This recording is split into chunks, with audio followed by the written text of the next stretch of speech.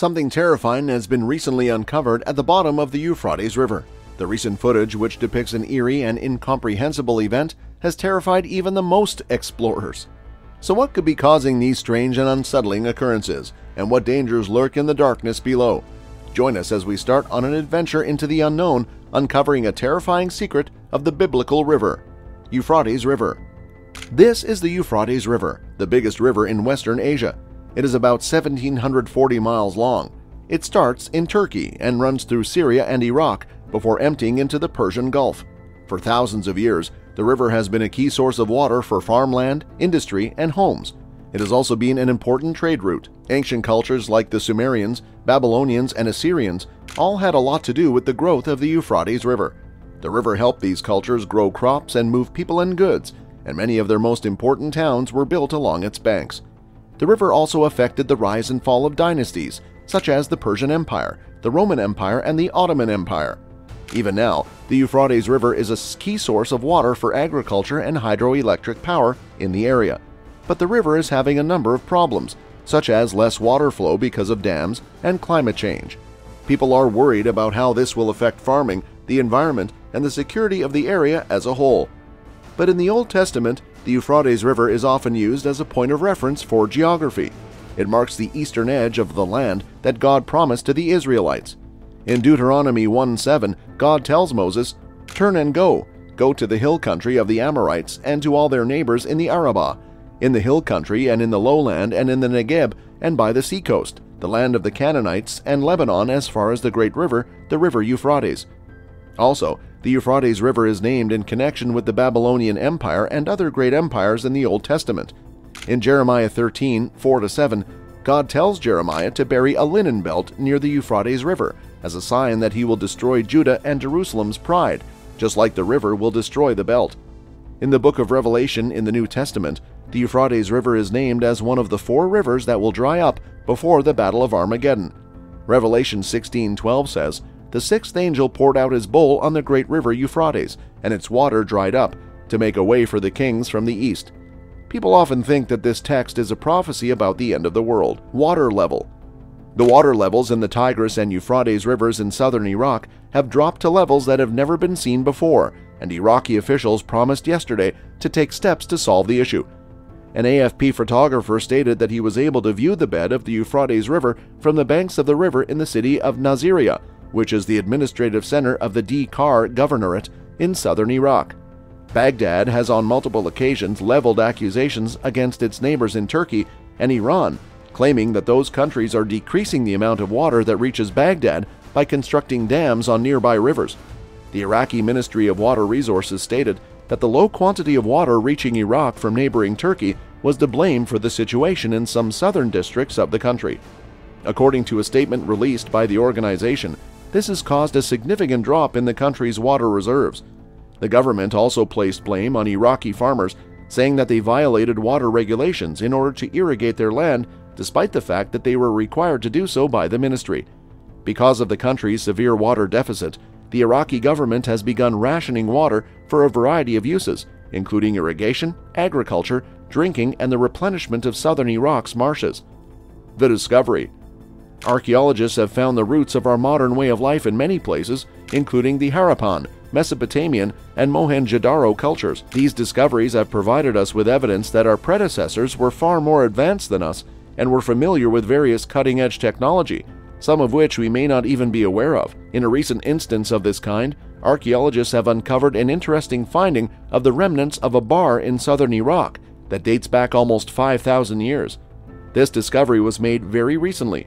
It is hoped that this discovery would throw light on the routine activities that take place in the world's first cities. A U.S.-Italian team recently made the find in the ancient ruins of Lagash, northeast of the modern city of Nasiriyah.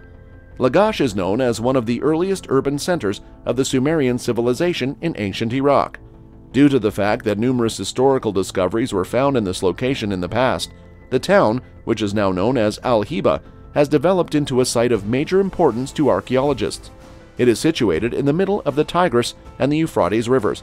It was found that the city was built on 4 different islands that were surrounded by swamps. During the time of the Sumerian civilization, the area was composed of separate city-states. Every single one of them was encircled by walls and worshipped their respective gods. After the excavations, the researchers found an open courtyard that was used for eating, along with benches, an oven, ancient food remains, and a 5,000-year-old moisture wick structure that can be compared to a modern-day fridge to keep food cool. The group also found bowls in the shape of cones that had the remains of fish inside of them. According to an article published by AFP, the director of the project, Holly Pittman, stated, "So we've got the refrigerator, we've got the hundreds of vessels ready to be served, benches where people would sit, and behind the refrigerator is an oven that would have been used for cooking food." After Holly's explanation that what we understand this thing to be is a place where people could come to eat, and that is not domestic, the archaeologists discovered evidence of beer drinking at the site. "We call it a tavern because beer was by far the most common drink for the Sumerians, even more common than water," she said, adding that a beer recipe was found on a cuneiform tablet in one of the buildings that had been dug up in the area. According to the accounts, archaeologists also discovered a recipe for an old beer at the location they were excavating. Also, it has been said that excavations at the site resumed in 2019 as part of a joint project between the Penn Museum, the University of Cambridge, and the State Board of Antiquities and Heritage in Baghdad. They have been using new techniques like drone photography and genetic analysis to get data and information. The scholars have been able to obtain a better knowledge of Sumerian society and how people lived during that time period as a result of their utilization of these contemporary approaches. According to reports, early excavations in the area focused on religious architecture and learning about the elites. However, the most recent excavation focused on non-elite places to learn more about ancient cities as a whole. The discovery of this artifact has generated a lot of excitement among people who are interested in history and archaeology. In the past, food has been found in several sites such as the Mesopotamian, Sumerian, and Indus Valley, but this is the first time that a building similar to a refrigerator has been uncovered. It shows not only how skilled the people of that time were, but also why they put fish, which goes bad quickly, in a cool box. This is the first time in history that something this exciting has been found. The Sumerian Temple. According to the British Museum, a team of archaeologists in Iraq recently discovered the ruins of a Sumerian temple that dates back 4,500 years and was devoted to Ningirsu, the Mesopotamian god of springtime thunder. The long-lost temple was constructed out of mud brick and served as the magnificent focal point of the ancient city of Girsu, which is today known as the archaeological site known as Tello. At the heart of the city of Girsu, we have discovered, and are still currently excavating, one of the most important sacred spaces of all ancient Mesopotamia, a temple dedicated to the chief god of Girsu. Sebastian Ray, a curator of ancient Mesopotamia and lead archaeologist at the British Museum in London, said in a presentation of the findings. The findings were presented by Sebastian Ray. Mesopotamia is a large region between the rivers Euphrates and Tigris that includes Iraq, eastern Syria, southeastern Turkey, and a portion of western Iran and Kuwait. It is the location of some of the earliest known human civilizations. Girsu was a vibrant cultural hub at the heart of Mesopotamia. The Sumerians are credited with founding both religion and the first known written legal system. They are also thought to have been the world's oldest civilization. Ernest de Sarzec, a French archaeologist, made the initial discovery of the ruins of Girsu in 1877. He removed all of the items that he could locate, including a statue of the Sumerian monarch Gudea that was 4,000 years old. Gudea controlled the city around the end of the 3rd millennium BC when Girsu was in its prime. As a consequence of this, a lot of individuals had the misconception that there was nothing else to dig up. Scientists have been unable to visit the site in the Dekar area of southern Iraq due to the fact that it has been the scene of multiple times of conflicts. Despite this, Ray and his companions were unable to shake the notion that Girsu held additional information to disclose. Ray said, "After the Second World War and years of fighting that followed in Iraq, the site of Girsu was almost forgotten.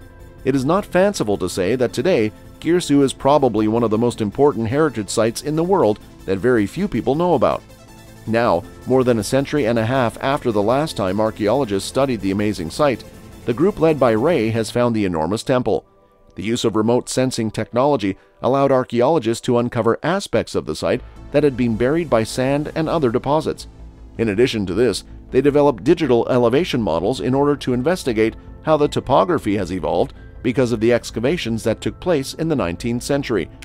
After 5 seasons of excavations at the temple site, we were able to uncover a large area of this ancient sanctuary. This area included the inner sanctum, a ceremonial square, an interior wall which featured a gate, and we were also able to identify and excavate part of the enclosure wall of the religious complex, including a monumental gate. Ancient inscriptions refer to the temple of Eninu, which also translates to White Thunderbird. Inside the temple was a revered statue of Ningirsu, the hero thunder god who was considered to be one of the most significant deities in the Sumerian pantheon. According to the British Museum, the Sumerians believed that Ningirsu had control over spring thunder, rainstorms, and floods, as well as commanding the plow and plowing of the land. In addition, they believed that Ningirsu had power over the plow and plowing of the land. Surprisingly, the recently revealed walls that encircle the sacred place completely match a map that was engraved onto a statue of King Gudea that was discovered in the early stages of the excavations. According to what Ray has claimed, Eninu, also known as the White Thunderbird, is the oldest temple for which we have detailed inscriptions. These inscriptions are in the form of an ancient plan engraved into the statue of the king. We were able to put our theory to the test by opening a series of excavation soundings and identifying, for example, the foundations of a temple gate exactly where we predicted the temple gate would be according to the 4,000-year-old plan. So, that comes to the end of the video. From strange finds to prophetic visions, we've delved into the rich history and significance of this historic waterway. But the digging does not have to end here. There is still so much to learn and discover. Whether it's diving into the history of the Euphrates River or seeking out the mysteries of other ancient sites around the world, there is always more to learn and explore. So, if you've enjoyed this video, don't forget to like, comment, and subscribe to our channel. Thanks for watching, and we'll see you in the next one.